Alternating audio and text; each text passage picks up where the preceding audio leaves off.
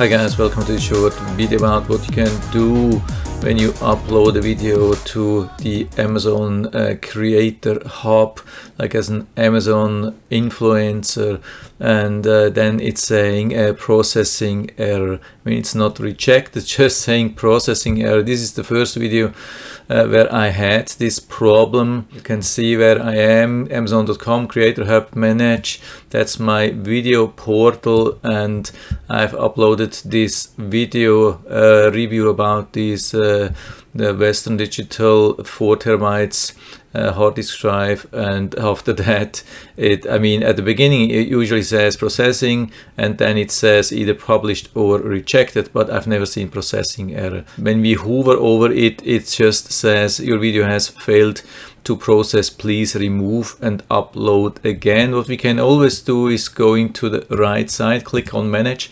Sometimes you get a little bit of extra information. Same thing here. It says processing failed, your video has failed to process, please return to the video library page and to upload a new video. So it really looks like it has nothing to do that it was rejected. I've been fearing at the beginning because it was like a mainstream product, so something which thousands, tens of thousands of people are buying, and sometimes there are restrictions regarding that, but I've never seen that regarding video reviews here. So what I did and what solved the problem was, I can show you that here. Here I am at the Windows Explorer, Microsoft Windows Explorer, and here I have the file, and that has been the file here which I've been uploading. And yeah, this failed, and what I did, I have installed video converter. I mean, I guess it doesn't matter which one you are using. I have just one built into the file explorer, and I can highly recommend to use this thing here. It's a really nice one.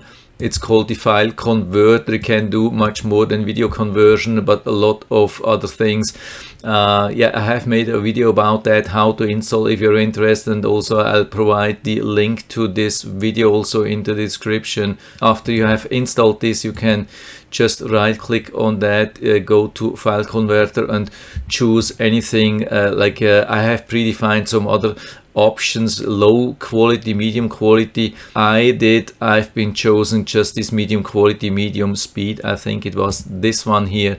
So you actually don't have to even really invoke another program, or so it's built in the file explorer. That's the convenient thing here, and I converted it, and it created another copy of same file with a little bit different video bit rates, different audio bit rates, and so it looks like it helped because I've really uploaded then the new thing with exactly same text and same ASIN number, and it was accepted. So it was really just a technical problem. I don't know why. I mean, I have been using the Cyberlink Power Director as usual, and I've never had such a problem before. Maybe it was just a one-time thing. So I probably could have gone to the Cyberlink Power Director and just changed anything, like small thing, and re-rendered it again, and it would also have been accepted. But this one is definitely easier and faster.